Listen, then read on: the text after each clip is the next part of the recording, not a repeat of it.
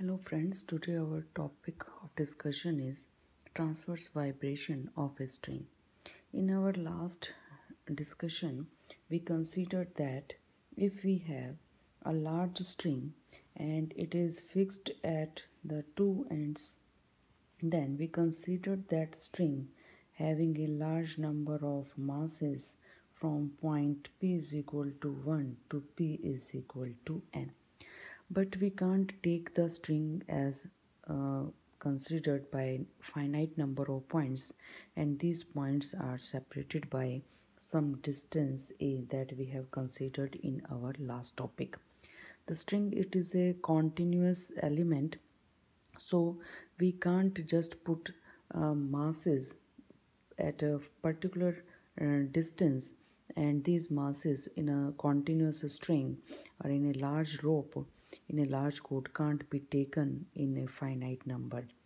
And today our topic of discussion is that if we have given a string and the string is fixed at both ends, these ends of the string are not going to move anywhere, then this string today we will take in parts, and these parts are infinite in number. We just considered that this string has a mass of delta m, and this string has a distance of delta x, and these elements are infinite in number, so that by connecting all these elements we can get hold the string. And there is also a condition that the length of these elements, that is which we have taken as delta x, that is approximately tends to 0, so that we can get all the vibrations, all the normal modes that should be present in the string. So what we are doing from next topic to our from our previous topic to our today's topic is that in the previous topic we considered that string is made up of point masses, and the point masses are separated by distance of a, and these point masses are finite in number, that is n. But today we are taking the string is a continuous element or substance, and this string is divided into infinite number of elements such that the length of these all elements is approximately equal to 0. Now we are moving to our mathematical part. We are just considering that this is any element of our string, and it is at a distance of x1 from the starting, and this point at as a distance of x2 from the starting. And let us again consider the length of this element is delta x. Now when the disturbance is given, transverse waves are produced, and this string moves in upward and downward direction. Let us consider only this part. After getting energy or after getting disturbance, what happens to this part? This part moves in the upward direction, and this x shifts to the point A dash, and this x2, let us consider this shift to the point B dash. Now this length, as we know, that is this small part length is delta x, and it is such that this delta x very small. And let us consider from the mean position the string just moved in the upward direction with a vertical displacement, vertical position. Why? Because if we are taking a dash, b dash is very small, such that delta x tends to be equal to 0. It means these 2 points are not 2 points. This whole element is moving towards a single point, and that single point have a coordinate, that is y, and this coordinate depends upon these coordinates x, because when you put the limitation that delta x tends to 0, this distance, that is x2 minus x1, also just move to a single point, and this single point has a coordinate x at any time t. Hence this y depends upon the two coordinates, two variables, that is x and t. It is a function of two coordinates. Now at b dash, the wire is uh, putting attention on this point in a tangential direction about this string, and let us consider this tension is d. As this small part is a point, it means that this whole part will experience the same direction in the opposite uh, points at A dash and B dash.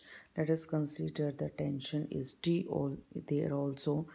Uh, with horizontal, this tangential tension is making an angle of theta 2, and this tangential tension is making an angle of theta 1. Because the wire or this string is moving in upward and downward direction only, it means this tension, only the vertical component of this tension is going to move this wire in upward or downward direction. Then if this is the horizontal component, that is t cos theta, it means the vertical component on this point, that is at yx or xy, the vertical component is t sine theta 2. Similarly, if this angle is theta 1, then this will be the horizontal component, that is t cos theta 1. Similarly, this will be the vertical component, and this vertical component is given by t cos theta 1.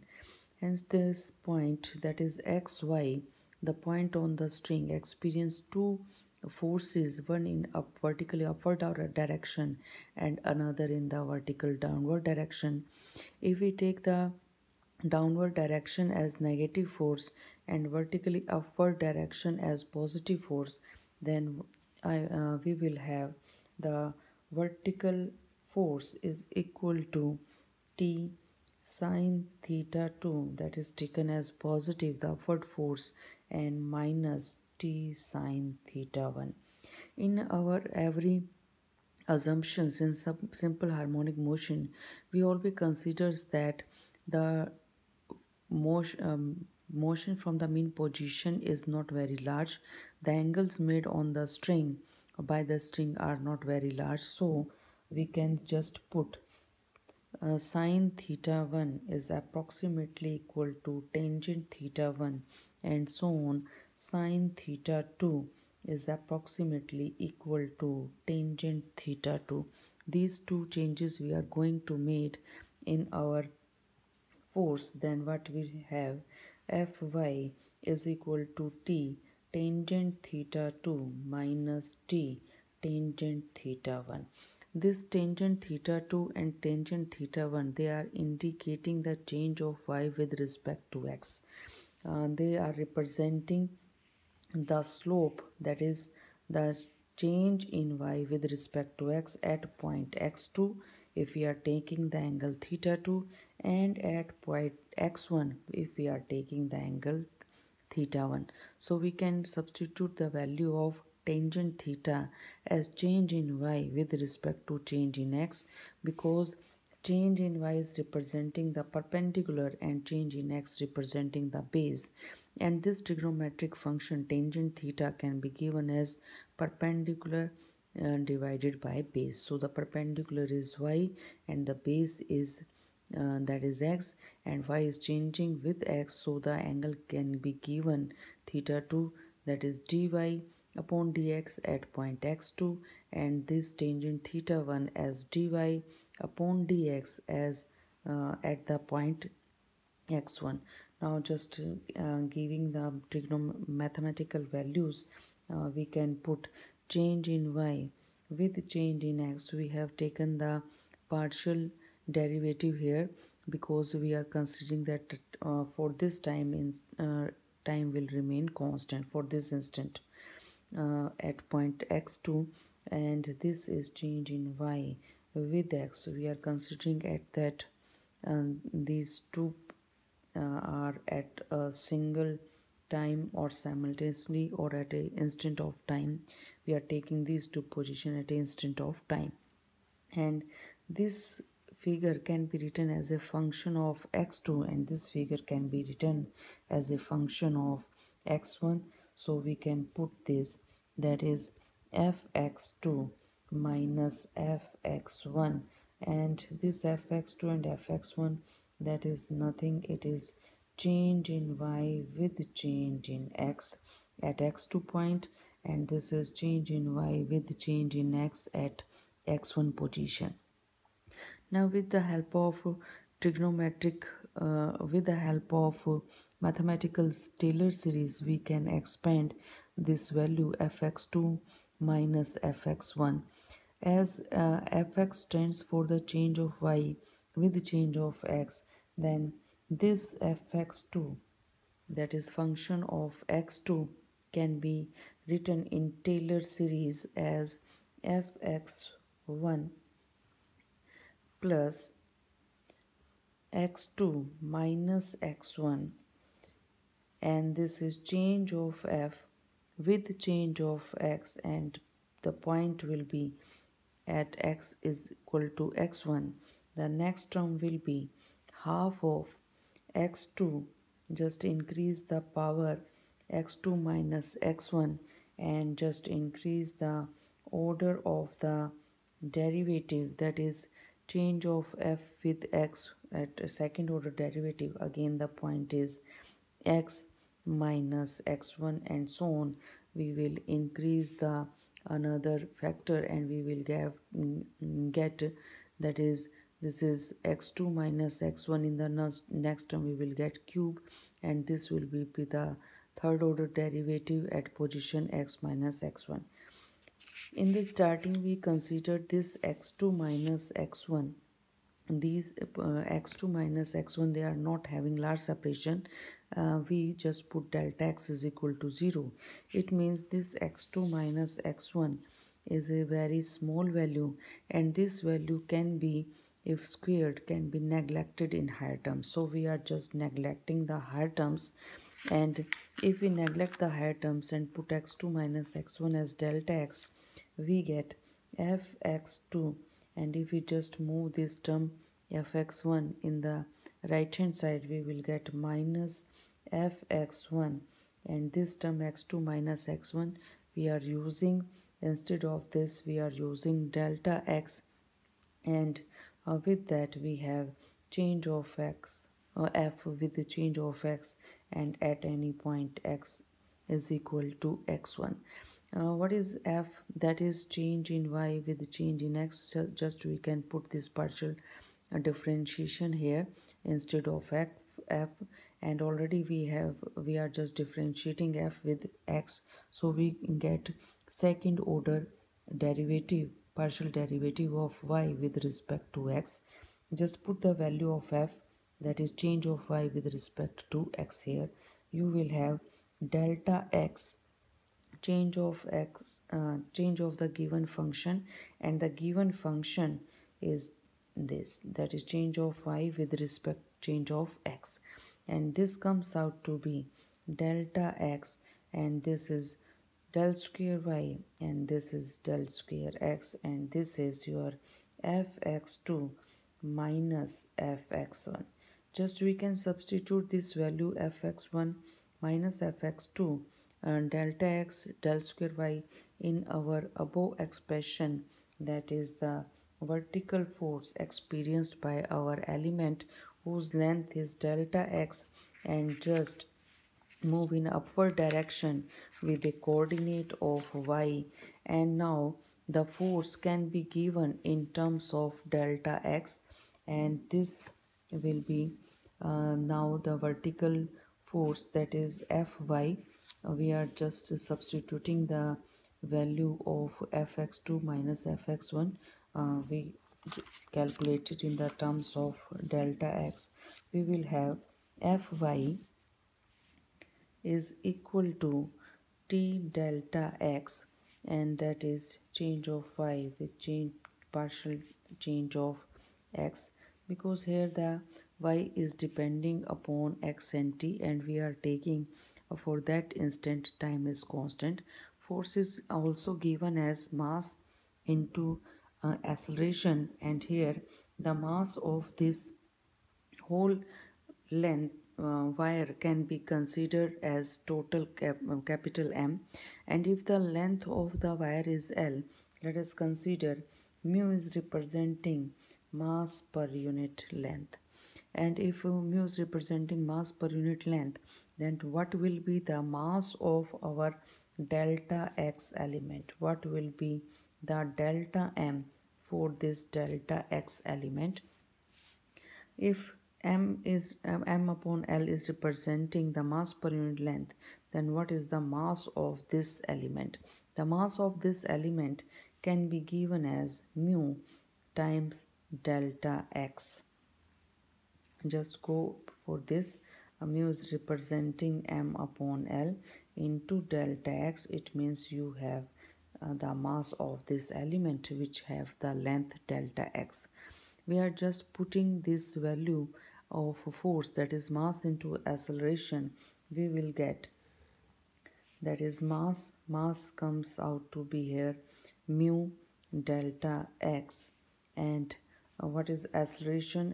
Acceleration is given by, because the body is showing the movement in upward and downward direction, so the acceleration will be in the upward and downward direction. This is change of y. Now we are taking the partial differentiation with respect to t, because with respect to t we will get the acceleration, and this is t delta x change of y. Now we are showing it with respect to x. Just cancel out delta x on both the sides. You will have change partial second order partial differentiation of y with respect to time. Here x is constant, and if you just move the reduced mass in the right hand side, you will have t upon mu. T is representing the tension, mu is representing the mass per unit length. You will have the partial second order differentiation of y with respect to x. Here we will take t as a constant, and this is nothing. This equation is representing the classical wave equation. That is a very important equation. Here t upon mu is representing the velocity of our wave.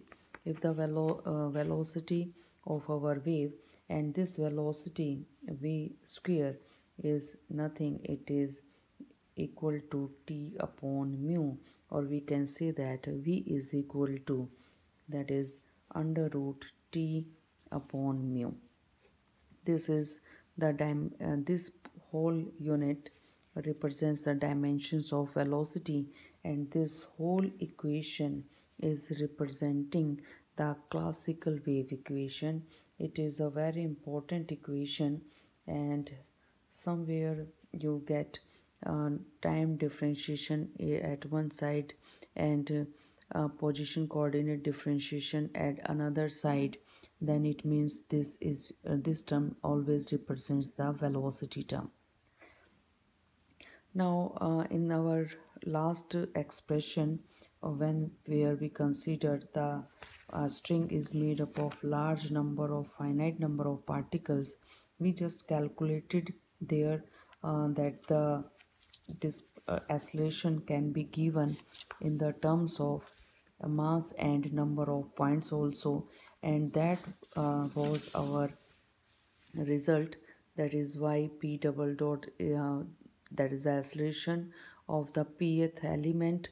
It is representing the tension, m is representing the point mass, and a is representing the distance in between different points.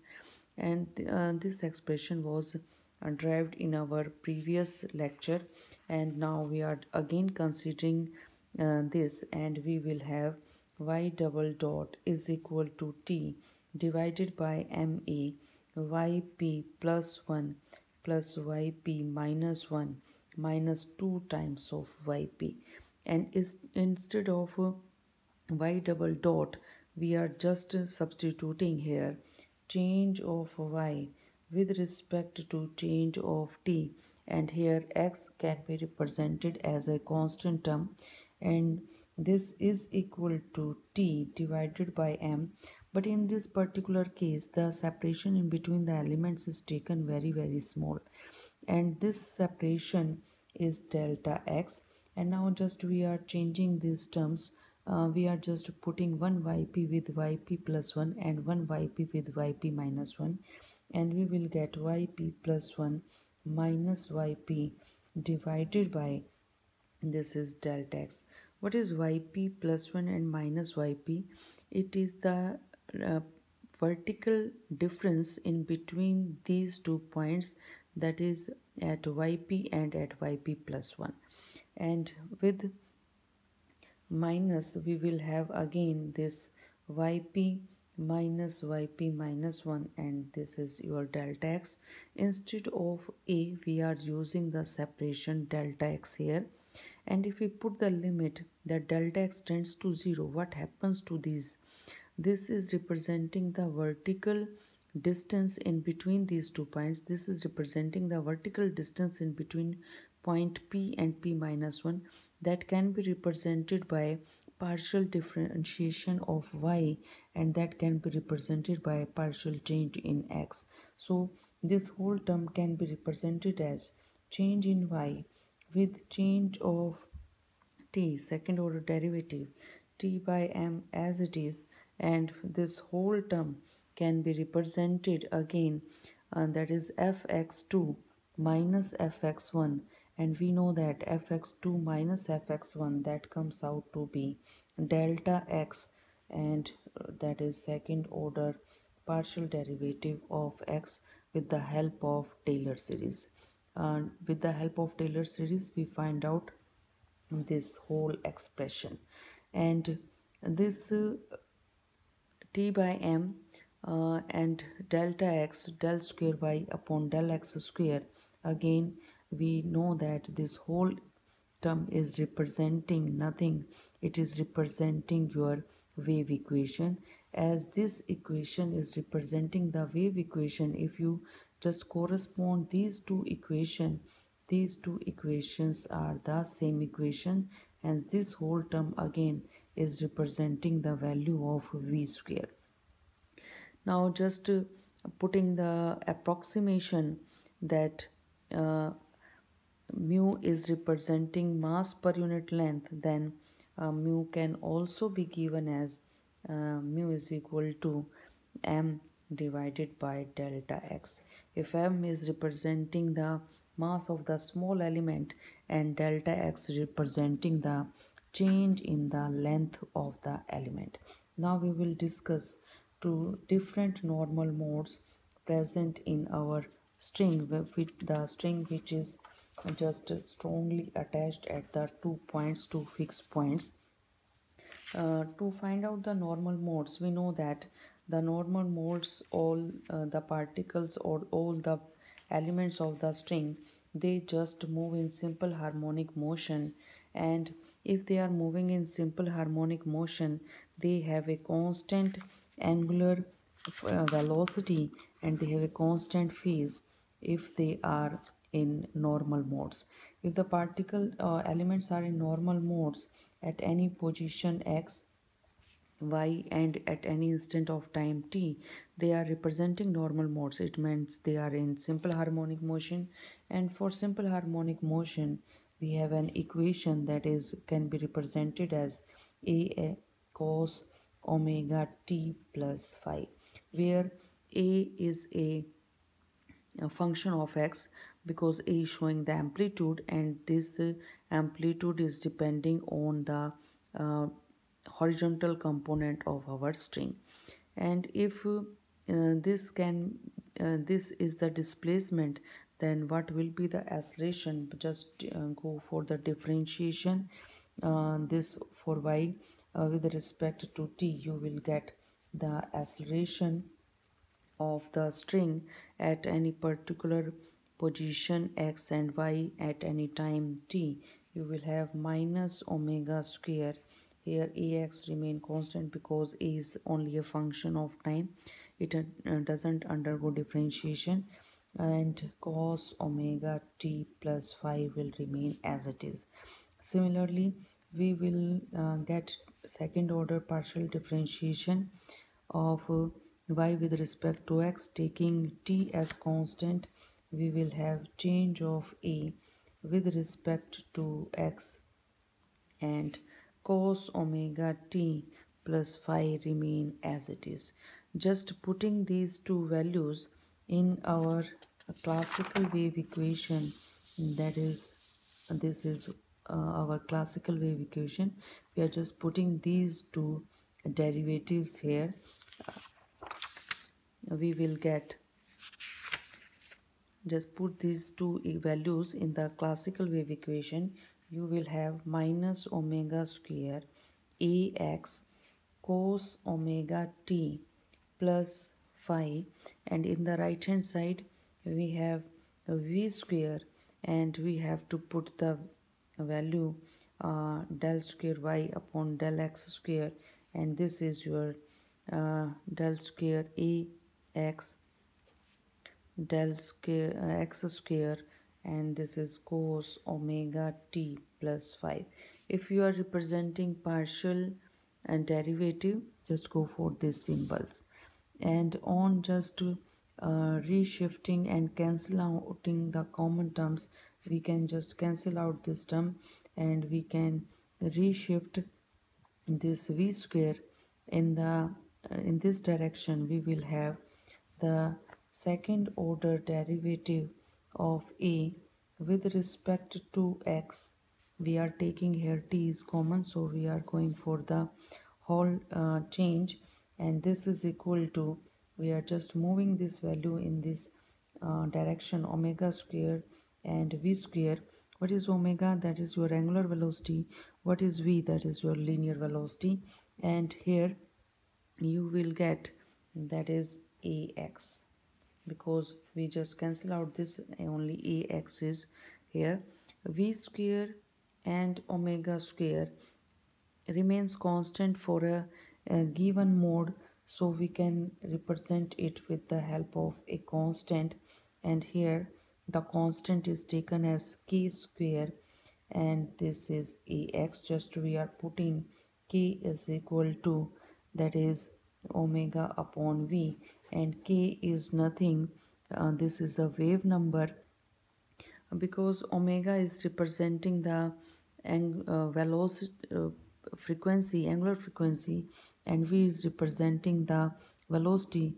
We will find out that it is a it will produce a number, and this number is nothing, it is a wave number, that is a number of wavelength in 1 centimeter of length. Now this ax, that is the amplitude of the string at any point x, that will represent a simple harmonic motion, because every point on the chord represent a simple harmonic motion.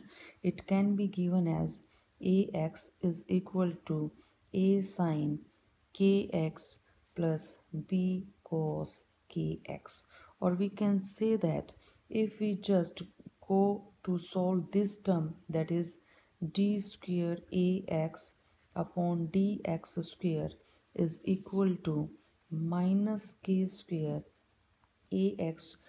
This equation have a solution, and this solution is given in terms of ax, and which is given by like this. The conditions are that when x is equal to 0 and x is equal to L, the y should remain equal to 0, because the string is knotted at these 2 points. It means at x is equal to 0 and x is equal to L, the y remains at 0 position, y will be fixed. Then to find out y in terms of ax, just put the value of ax in our simple harmonic equation for y.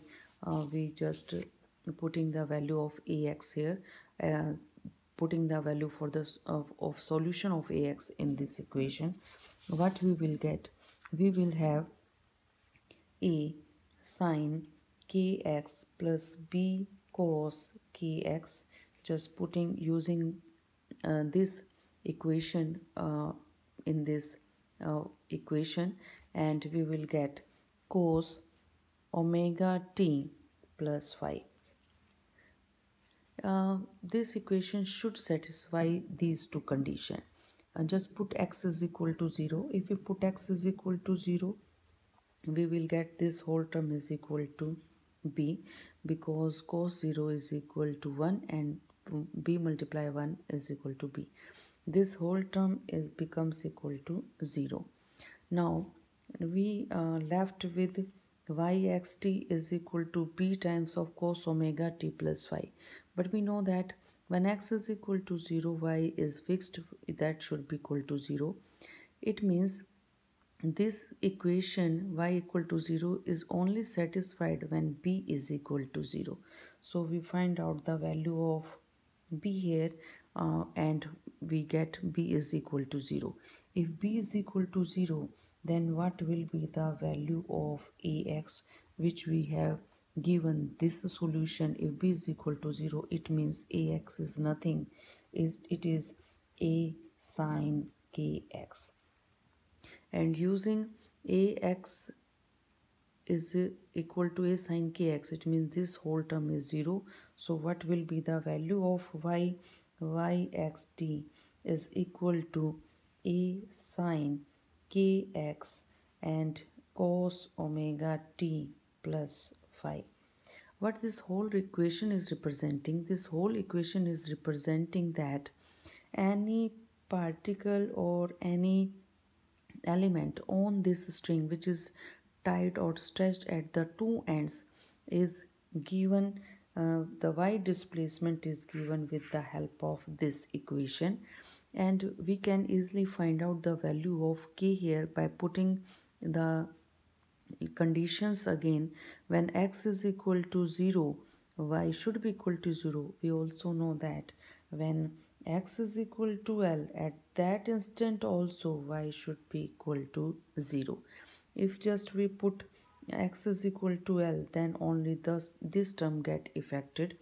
It means sine kl should be equal to 0, and it is only possible when kl is n times of pi, because we are not putting kl is equal to 0 or n is equal to 0, because if we put n is equal to 0, this whole term get vanishes and there is nothing left to discuss. So we have to consider different cases, and to obtain different cases we are just putting instead of kl is equal to 0 or n is equal to 0, we are just putting kl is equal to n pi. Just put sine n pi and we will get, for n is equal to 1, n is equal to 2, n is equal to 3, for all these n pi's we will get sine n pi is equal to 0. And what is k from here? K is given by n pi divided by L, where n is any integer and L is representing the length of our string.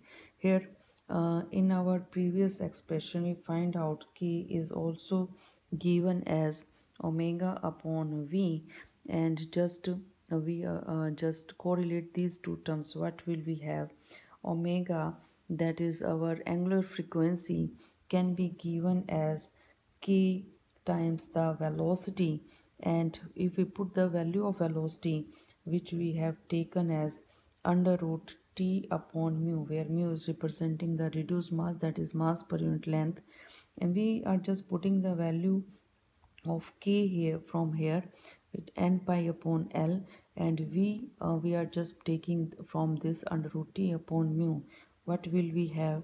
We have our angular frequency, and this angular frequency is equal to, just put the value of k n pi upon L, and just put the value of t, that is velocity, t upon mu, that is the reduced mass.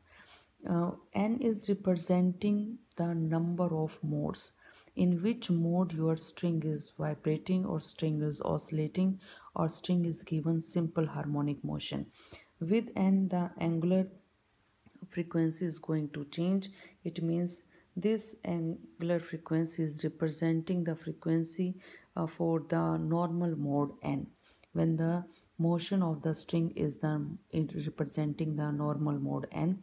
So this is your angular frequency for n mode.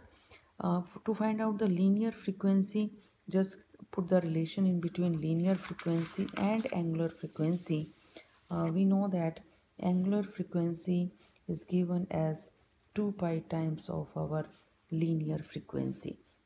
So if we put omega instead of omega n, if we put here 2 pi nu n, uh, pi will cancel out pi and 2 will move in this direction, and we will get the linear frequency, and the linear frequency comes out to be nu n is equal to 1 upon 2l under root of t, that is representing tension, and mu, that is representing the mass per unit length.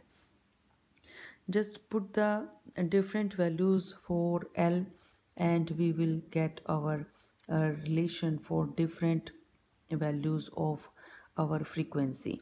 How we are going to discuss the different overtones or fundamental modes or harmonics, just we are going to discuss about all the things which we get when the strings attached at the two ends going to vibrate. Let us consider this is our string, and we know that the tension in the string is T, because this is stretched at both the ends. It means the tension, there will be a tension, and the string is attached at these two ends, and at x is equal to 0 and x is equal to L, we get y is equal to 0 at both these two ends. And the length of the string, we know this length is the length of the string is L, and the reduced mass of the string, that is equal to mu. Then what sort of frequencies you will get if you vibrate it? This is the simplest mode which we get. If this is your mean position of the string and you just give a slight disturbance, the string will move or string will oscillate like this. It will show the simple harmonic motion like this.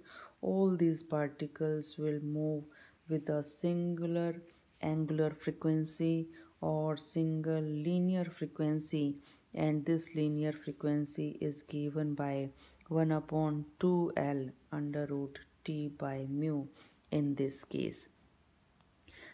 Just put the values of n here, and if you put the values of n here, we have n divided by 2l. Just put the values of n here, you will get the different values of frequency. In case it is representing the first normal mode, we just put the value of n here, n is equal to 1, and this is your frequency. But what about the particle displacements? Different at different positions, what is the displacement of these particles? This is given by the relation y xt is equal to a sine kx cos omega t plus phi. If we are just putting all these things for the first normal mode, just put it 1. We are getting amplitude for first mode, put there also 1. This is again 1, that is your wave number, because we are considering it for the first normal mode. Again we have first mode angular frequency, we are putting it 1. Now substitute the value of k. What will we get? We will have y1 xt is equal to a1 sine. Just put the value of k, and again in k put the value of n is equal to 1. You will have pi x divided by l cos omega 1 t plus phi, and the value of omega 1 we can find out with the help of this expression. Now just to satisfy these two conditions, at x is equal to 0, y is equal to 0, and x is equal to L, y is equal to 0. If we put x is equal to 0, this whole term is going to be 0. It means the first condition is satisfied. If you put x is equal to L here, this will cancel out each other, and sine pi, that is sine 180 degree, again it is 0. This whole term is going to be 0. It means only at the 2 points we are getting the displacement of the string is equal to 0, and these 2 points are known as nodes. The points where y is equal to 0, these points are known as nodes. Similarly, if we get more disturbance or we give more disturbance to our string, now the string will show the simple harmonic motion like that. And we will find out that at x is equal to 0, y is equal to 0, at x is equal to L by 2. This is the half portion of your string. Y is again to be 0, and at x is equal to L, again y is equal to 0. Now we will discuss step by step what will happen to the frequency and what is going with the displacement of the different particles. As the frequency is given by n divided by 2l under root t upon mu, this is our second normal mode. What will happen to the frequency? Frequency comes out to be nu 2, and this is, just put n is equal to 2 and this will cancel out, and we will get 1 upon L, and this is t by mu. Or we can say that if we just multiply this term by 2, we will get mu 2. Just multiply this term by 2 and we will have this, and you will get a relation in between these two frequencies. This mode of vibration is known as fundamental mode, or also known as first harmonic.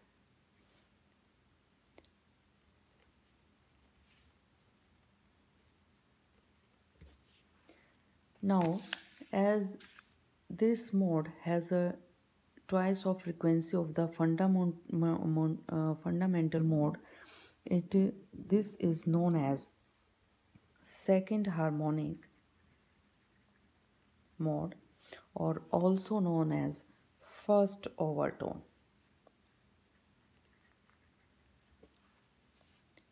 As these are multiples of each other, so we are getting just going to give it a notation that is when n is equal to, that is talking about the second normal mode.